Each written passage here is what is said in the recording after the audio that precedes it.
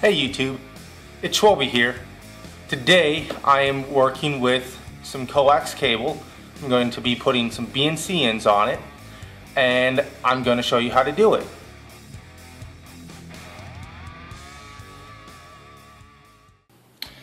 First, we need our wire cutters. There's a couple different kinds of wire strippers that you can use. I prefer this type. It makes 2 cuts with 1 pass.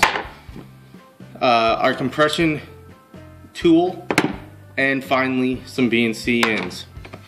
First off, we have some wire. I'm going to measure out the distance that we need. Make our cut.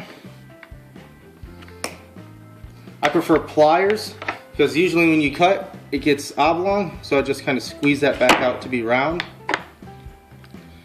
Put the wire cutter on there. Make sure you read your particular one. This one, all I have to do is go around a couple times. I'm able to slide it off, and it typically makes all the cut that it needs to all at one time. Didn't slide that around quite long enough, so there's a little bit of residue still left on this cable. You do need to make sure that your cable tip is clean of residue, so you should be able to see that without too much difficulty. Then all you do is slide your BNC connector on there, line it up, give it a little twist, and you'll likely feel it pop into place. Get your compression tool out, stick it in, give it a squeeze. So now you can see the difference in those compression tools.